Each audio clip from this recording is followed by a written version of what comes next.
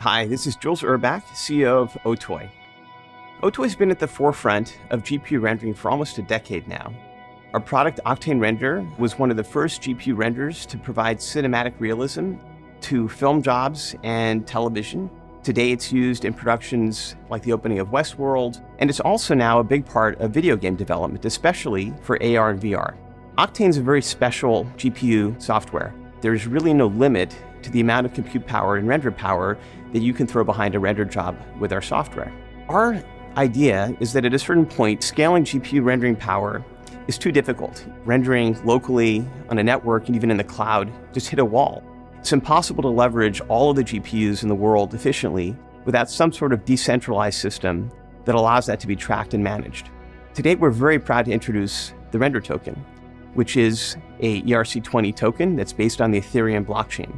This token will allow anyone to participate in render jobs and be rewarded with render tokens that they can cash in. Everyone creating renders and creating content through this system has authorship and chain of title established on the blockchain permanently.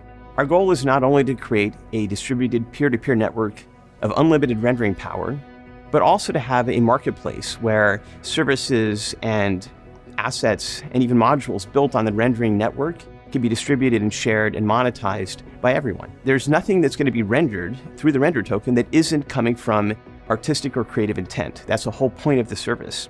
So there's a lot that can be done beyond just creating great artwork and media or even video games with this technology.